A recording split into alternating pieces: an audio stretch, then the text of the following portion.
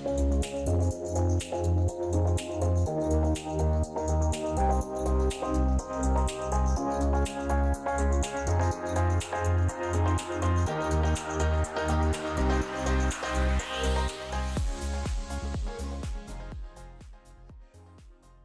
everyone, TarantulaDan here, and welcome to this next video.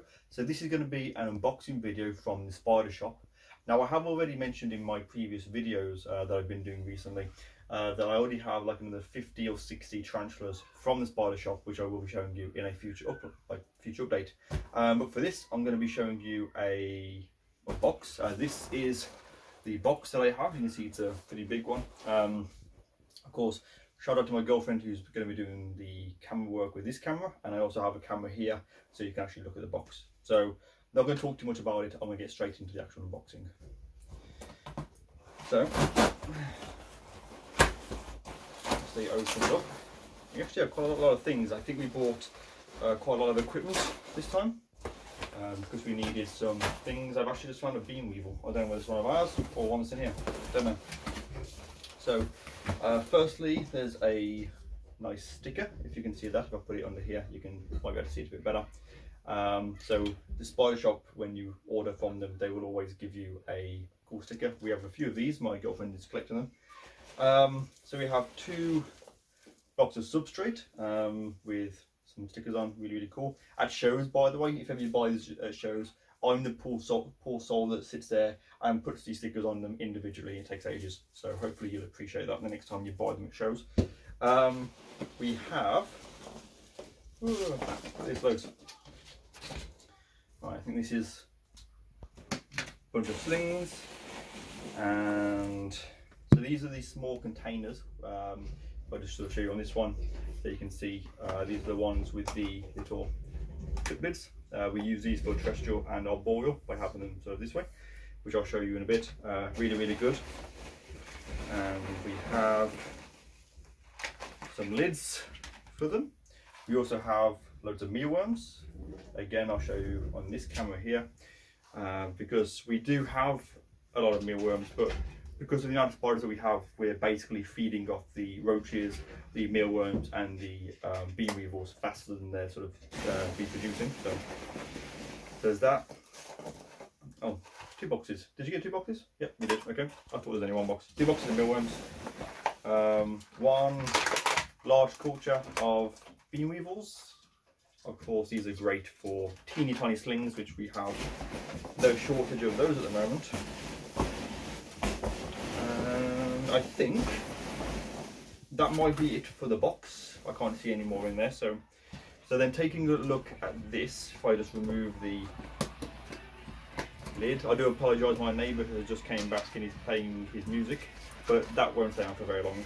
So this is where my video gets demonetised for music, even though it's not even my music. So, okay, here's a pack of dubia roaches. Again, put them on here so you can have a look at them. These are for feeders, but we're going to basically raise them for a while to breed them up.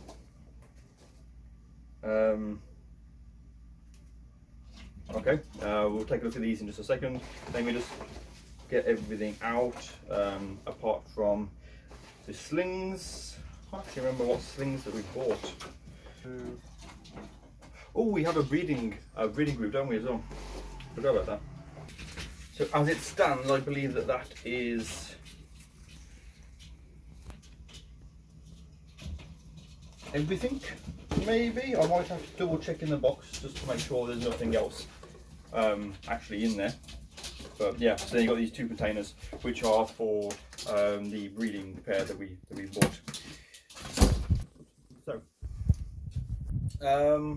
okay then, so we've got 3, 6, 9, 12, 13 tarantulas.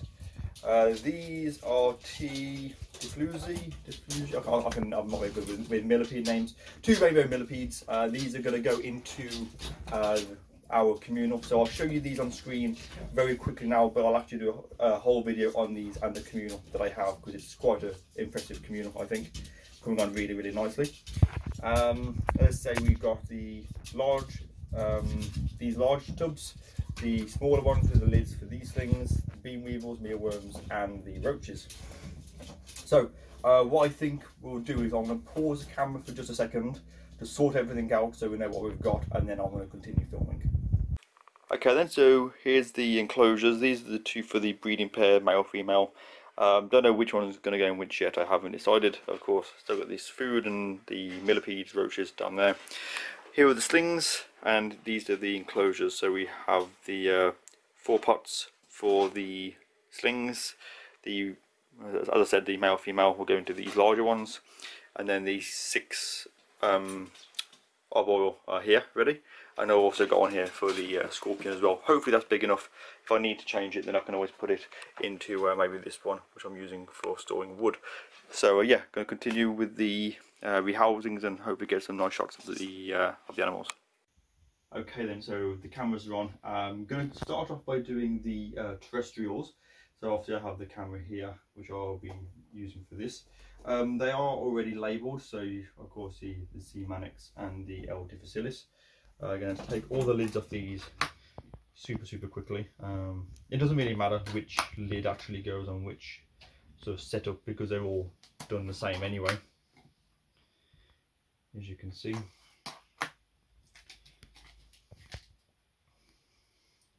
So I'm going to start, of course I have my tweezers. Always use tweezers when unboxing spiders, or any animal for that matter. Move the male, female. So I'm going to do the Lasiodora difficilis first. So you can see the vials that they come in, super small. Always packaged really well from the spider shop, which is of course where I got these spiders from. So yeah, this is for the Lasiodora difficilis. Of course, we have a breeding, not so much a breeding pair, but a pair of these for breeding. So I'm just going to pop, if I can try and get a, I don't know whether the camera will even pick this up that well, but you can see how small it is. I'm going to place this just into there. I know I am using my finger because it's sort of softer. So difficilis, lid on, one done. Again, next one, difficilis. I do enjoy unboxing spiders, but my favourite part is the setting up of the enclosure, so I could spend ages doing that. Again, I'll show you another very healthy sling. Of course, if you're new to the whole spider terminology, sling is the term used for a baby tarantula. It is short for spiderling. So second difficilis is in. So that's the 2 difficilis. That was actually nice and easy. I mean, it didn't sort of take that long. I always keep these pots, by the way. So if you unbox spiders, always keep these. If you breed them, you might need these for sort of rehousing these things that you have. So next is the C. mannix. Of course, I'll be using tweezers to unbox these. Definitely, I'm not gonna. Okay, actually slightly bigger than I thought. I'm gonna try and be. I'm trying to show you whilst also being really careful, because I don't want it to try and run out, but you can see it there. And hopefully it will go. That one actually went straight into the burrow that I've made for it, which is good. Of course, I will give you updates on all of these really soon, when they're maybe do like a feeding video of all of the updates, you know, the new additions in this box, so you can see how they're all doing. Next, again, C. mannix. You can just see that in there. And so this one's actually going to come up by himself. I don't think I even need to use the tweezers to get this one out. And again, that one has just gone straight into the burrow. I just want to make a quick note as well that when I'm doing these enclosures, the front of the terrestrials, as you can see along here, I always have the ventilation on the front of them. That way they get more airflow. And then with the terrestrials, the arboreals, I always do it so that the airflow's coming from the side. So just thought it might be worth mentioning that if you are going to use these, you can use them for both terrestrial and arboreal setups. So next up is the slings. So which one should I do? I'm going to do the Emernia first, I think, because the Emernia is actually for my girlfriend. I have one which I've had for several years now, which is from Francis, Invert Kingdom UK, Sidex, Balfour King. I've still got my sling of him, which is actually not that big, but it's getting there. And so my girlfriend had one, but hers died, which is a real shame. So I'm going to try and show you this one. I'm going to flash it to my girlfriend. Of course, I'm talking about the spider.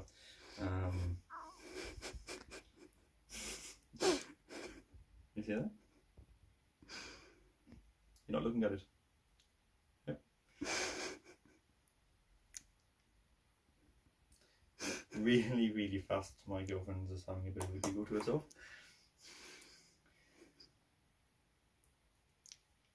So I'm just going to place my hand in there and try and get the actual. There we go. And the spider's just down here. Nice and easy. It's a good one there. Did you enjoy that? It was good. Okay, so that one's done. Might as well do the lamp propellant as well.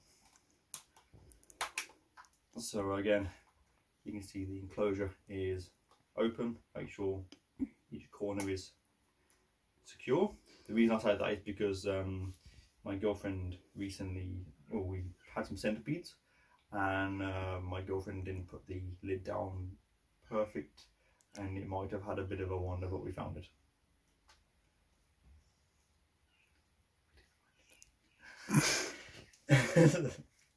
It happens. I mean, you say that. I mean, there's a story coming up that I'll tell you by more detail. But I had the same with a big centipede. So yeah, I might have to do a special video just on what happens when inverts escape. So yeah, and this is the Lamp Palmer. Actually, quite a good size as well.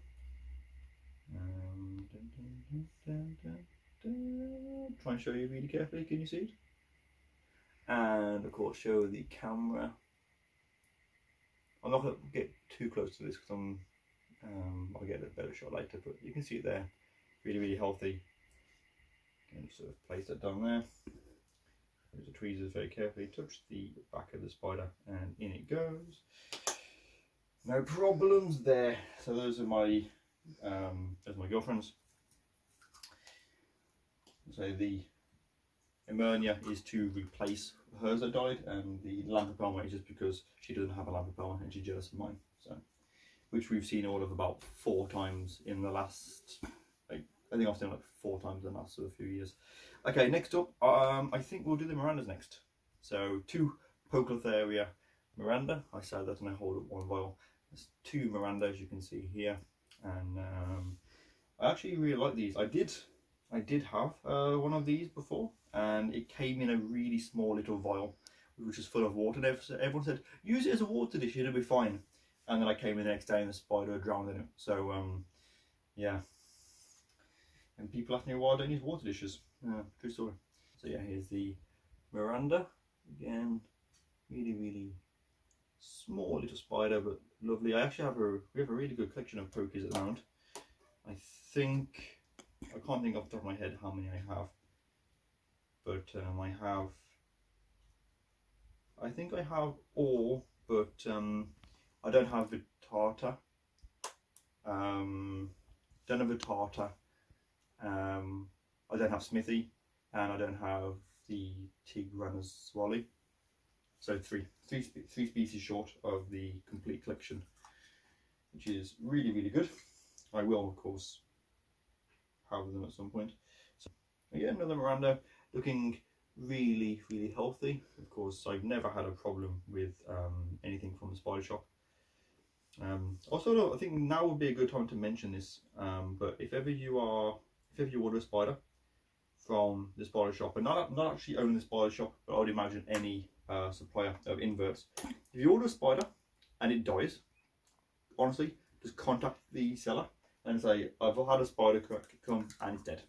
Because I'm willing to bet everything that they will try and sort it with you. I hate seeing posts on social media where people say, I ordered this from, well, the spider shop was the last one I saw and it was dead, and they were ranting about it. It's like, just, if you contact them, they'll sort it. You don't need to whinge and complain. Again, double checking that all the corners are firmly down so that none escape, because that would be bad.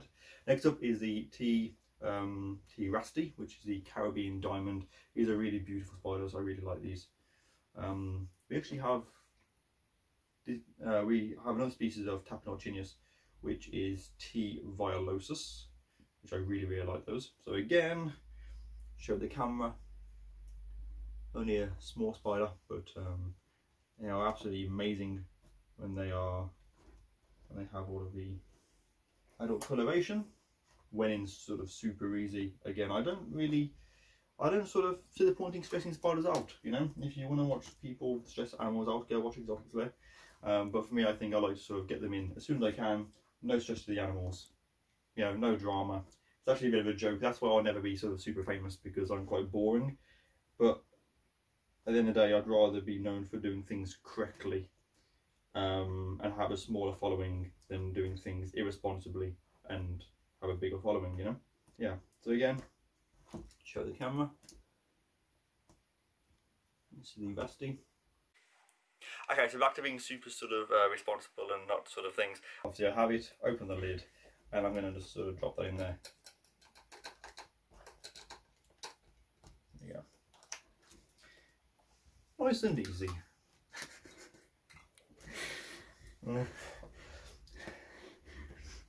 Oh, by the way, you will have missed a little outtake, but my patrons will have seen that, because I'm going to put that on Patreon. Yeah, it basically escaped and we found it, so yeah, you have that to enjoy. So anyway, yeah, so there's that's all this sling's done. Next up, okay, you got a choice. I'm going to point to my girlfriend. She can look either way, baboon or scorpion. Which one next? Okay, so we're going to be doing these two. So these are C. sandri, female and male pair. I'm going to do the female first, because I believe in being a gentleman and ladies should always go first. So I'm going to move this into shot. I might turn it a little bit. So here we go.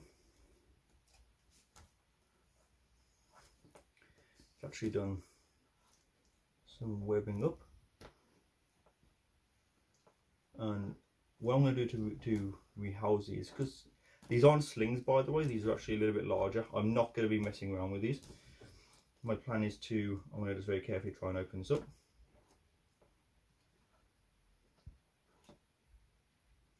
To try and sort of show you the spider. But I'm going to put that down and just try and get these spiders to come out. Oh yeah, lovely.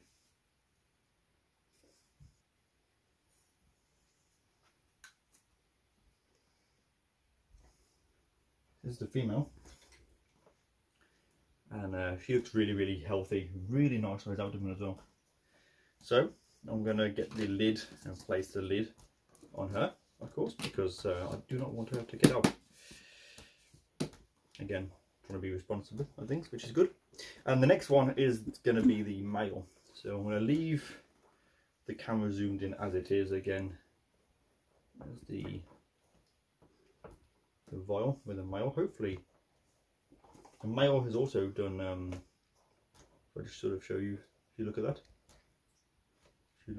no, I mean you look, not the camera, the webbing. You know, I'm trying to show my girlfriend, she's just sort of moving it closer. So yeah, I've just opened up the web, and you can sort of see it in there. So again, you can see I'm genuinely trying to not be irresponsible with this. I'm just very carefully trying to.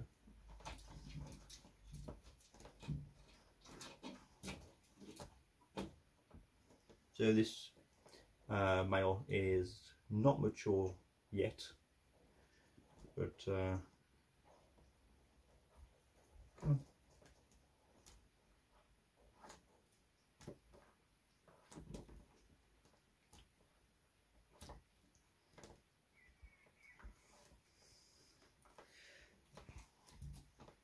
no, he's not mature yet.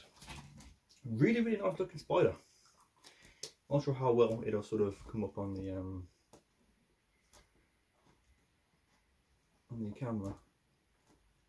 But you can see him there having to explore.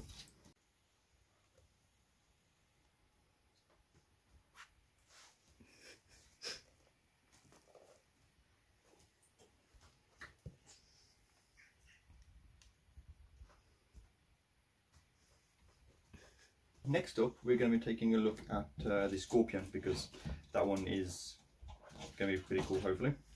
My girlfriend's first Scorpion. It is a giant forest Scorpion.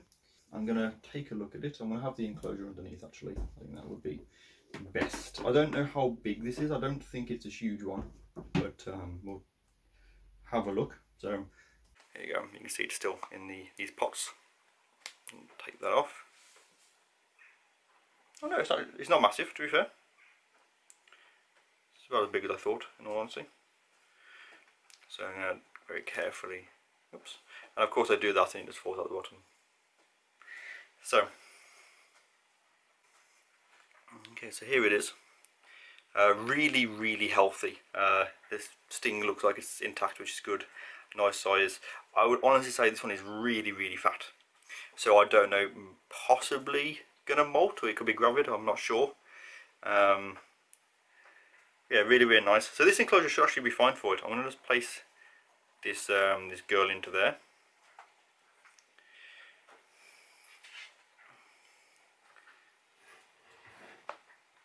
Really, really nice tempered. So this is the enclosure that it will be in for now.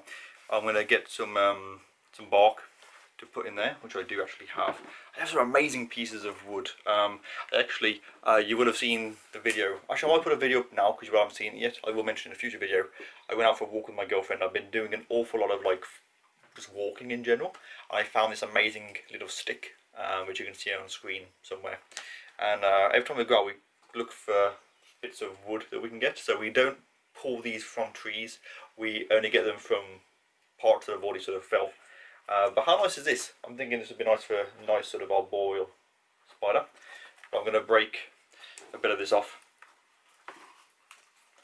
for it. Should be perfect. Which is fine. So yeah, this one's from the spider shop, and these make perfect little water dishes.